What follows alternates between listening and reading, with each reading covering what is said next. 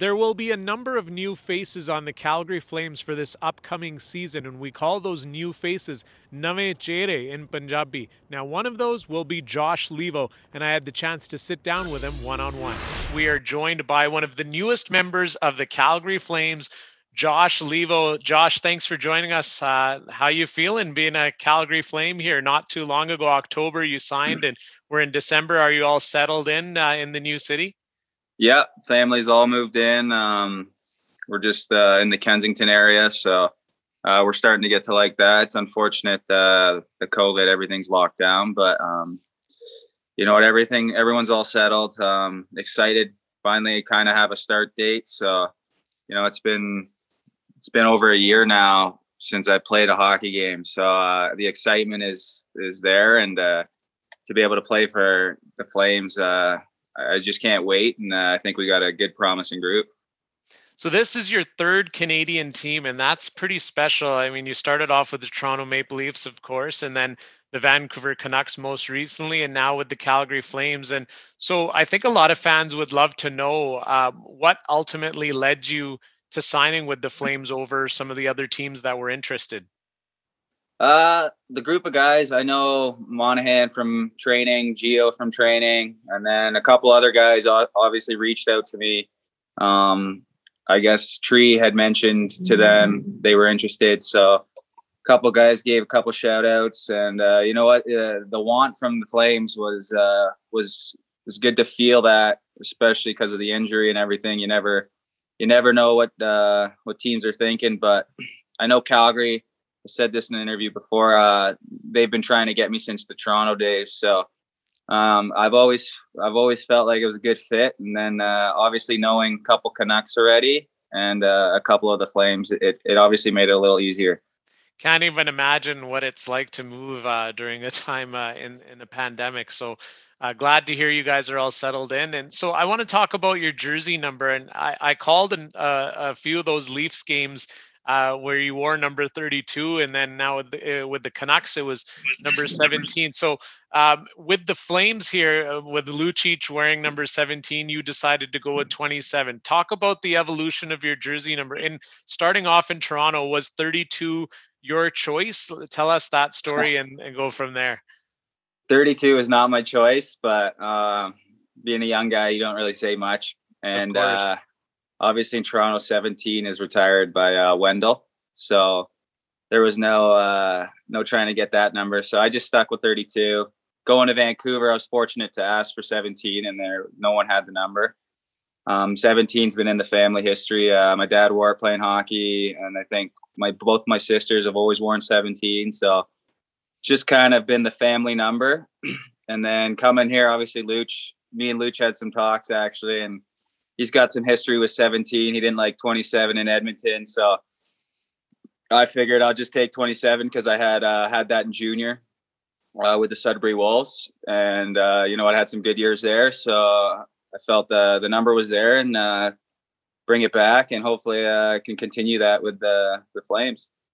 That's fantastic. You know, a lot of Flames fans are really excited to see you wear that 27 and to see you in the Flames threads. And you know, you mentioned your dad, Carl, who also played hockey, and I believe in one season in the OJHL, if I'm not mistaken, was close to hitting 500 penalty minutes. So safe to say you guys don't necessarily play the same style on the ice? Yeah, oh, definitely. From what I hear, he was more of the psycho out there. He loved to get into the scrums and stir it up, but my dad used to say my grandmother would go for the first period, and once he saw she was out of the stands, it was anything goes. So back then it was a different sport, but yeah, I definitely did not embrace the toughness out of that my father had. That's for sure. Your time with the Canucks, albeit short due to that injury, the knee injury that you suffered, but prior to that injury, you know, were having quite a bit of success in those games and had a really good run.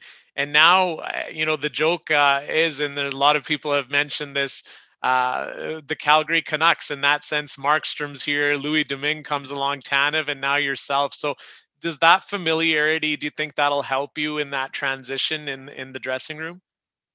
Definitely. The guys already here. They're pretty easy going and easy to get to know. So that was easy. But then obviously to have a couple guys from the team you just played on, it's easy, comfortable, relaxing. I mean, I know Markstrom's excited. Tanev is pumped. We're all here now in our small groups and everything, just trying to train for the start of this. But we're still texting, trying to stay in touch. It's a little different right now because everything's locked down. But once everything gets going, we've always been a group. We always went out for dinners and everything. So easy group of guys, and we're I think all excited for this season. I think there's some good buzz around this team this year.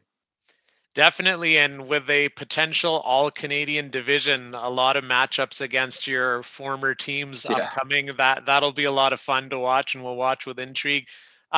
You're a right-handed shot, which is a rarity in the Flames lineup, and there's been a lot of chatter in terms of amongst Flames fans in terms of changing the combinations of the forward group. Where do you see yourself fitting in? You know what? I'm not picky, but obviously I'd like to help contribute offensively. I think I'm a two-way winger that takes care of the D zone before he thinks about the offense. So I know there's a lot of offensive-minded guys here. So not sure what Wardo's got planned yet, but hopefully maybe Amani or with the backland. They haven't really discussed the lines or something, but definitely want to come in here and help contribute offensively. There's a lot of firepower here, and I think that's one of the things that was exciting to come here for. Last question for you here, Josh. We're on Flames TV Punjabi, and we're talking about growing the game, and we're talking about 2020, the year where the entire world is kind of learning more about racial inequality. And what do you think initiatives like Flames TV Punjabi can do for growing the game? How important do you feel that they are? Oh, I think anything to help expand the game of hockey is amazing. Anywhere you can get some games, obviously going over to China and stuff, that would be great.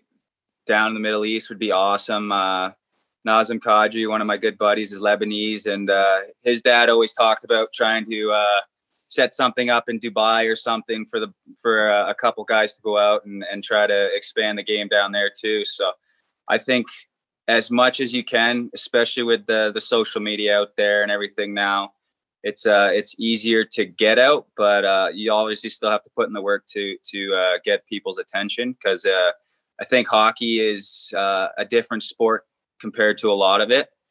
And you know what?